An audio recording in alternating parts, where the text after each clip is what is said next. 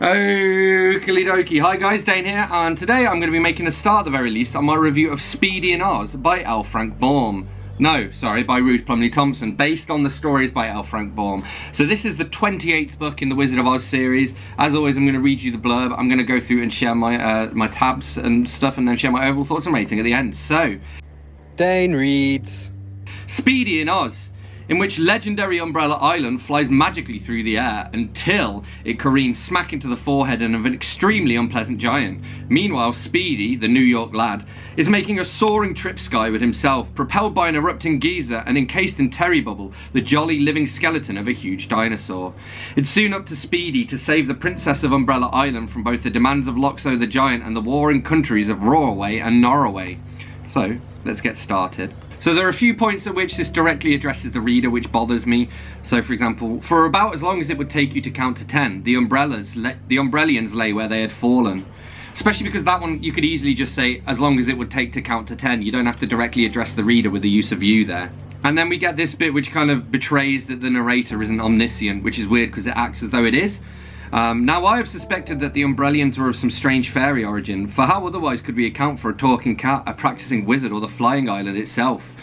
And then she says, but I must not interrupt the action, basically. And it reads very strangely to me. And another example we get, but Loxo, I am afraid, did not wish to be cheered or charmed.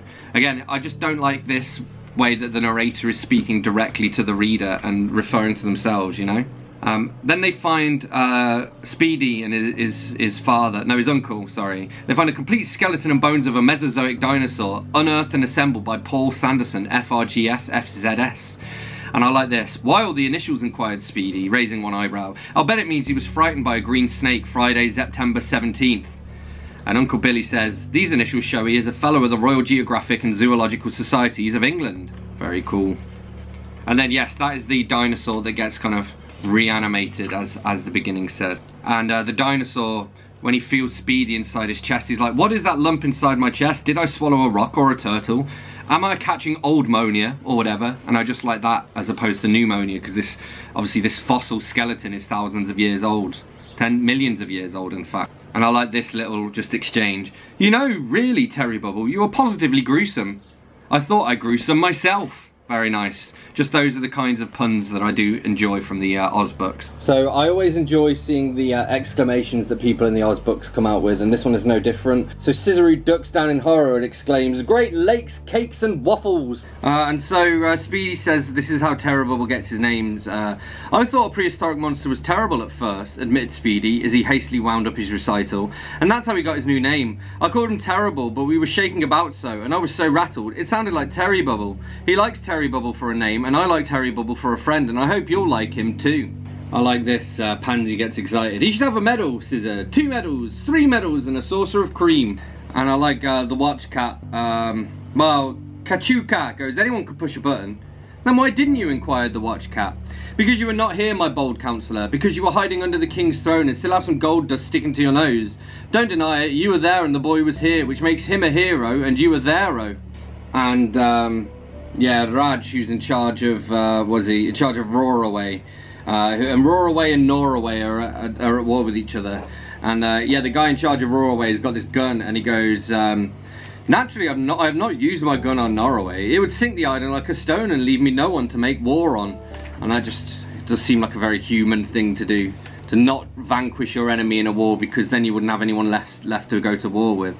Oh yeah, and Waddy has a silver hammer, which just made me think of the song Maxwell's Silver Hammer by the Beatles.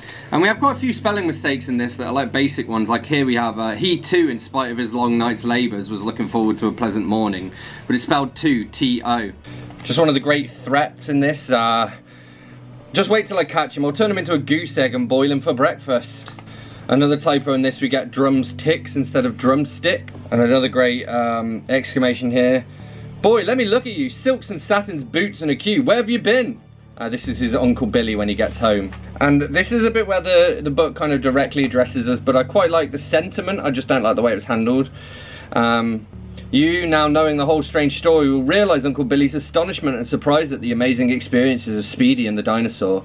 We'll all have to watch sharply for that water gun, for as surely as fishes have fins and turkeys have feathers, Speedy and his uncle will duplicate and perfect the Sea King's curious invention.